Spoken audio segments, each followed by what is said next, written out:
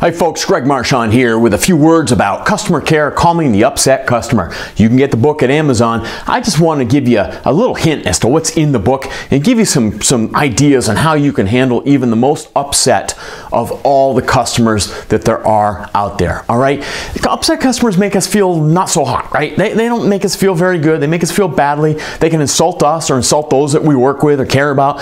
And upset people can bring out the responses in us that we never have. And will only make the situation worse sometimes. Upset customers might ruin our day. But why are they upset? Well, they can be upset with our product. Maybe they don't perceive we're providing value in our services. Maybe they don't perceive an effort on our part, or they don't feel like their time or money is respected, or nobody's listening to them. Look, there are 1,000 reasons they can be upset. What's important is how you deal with them, right? You can see them coming and go to lunch. You can hang up on them while faking a bad connection. My favorite, hand them off to a manager. We see this every day, don't we? Or crawl under your desk and pretend to be asleep. But these aren't the right way of doing it, are they? No, they're not. Let me give you a better way. Listen, empathy, and action. These 3 simple, easy steps will calm the most upset of upset customers and, more importantly, get you and them to the point of resolution so that you can keep them as a customer for life. Listen means listen actively. Make eye contact. Yeah, I know you don't want to, but you know what? It's really important. Nod your head. Even if you don't mean it, nod your head. It sends a message that you're listening. And utilize reflection. Only when it's your turn to speak, though. Look, listening is what they need the most. I know it's hard, but you need to let them get it out. That's what they need to do. That first pause when they're talking is usually just them catching their breath. All right, don't speak unless it's just to clarify a point until they've run out of steam.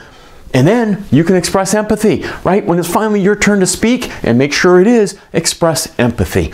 Now, empathy is different than sympathy. It shows you understand. It's not, oh, I'm so sorry. It's, wow, I really get it. I really understand how you feel. Here's some quick examples. I've had that happen, and I was just as frustrated. I don't blame you at all, sir, for being so upset. That must have been scary. Wow, is everyone okay? Your time is more valuable than this, Mrs. Smith, to have to deal with something like this. I fully understand that. All right, practice these, use them, because empathy is completely disarming. They don't expect it.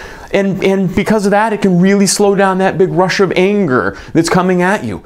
And empathy allows the upset customers to stop and listen for a moment. It can take the legs out right out from under them and allow you to get to resolution. Speaking of which, once you get to the listen and the empathy part, now it's time for action. You've got to give them some sort of resolution. I don't care how small it is. They want to know that somebody's doing something. And something in the short term is better than absolutely nothing.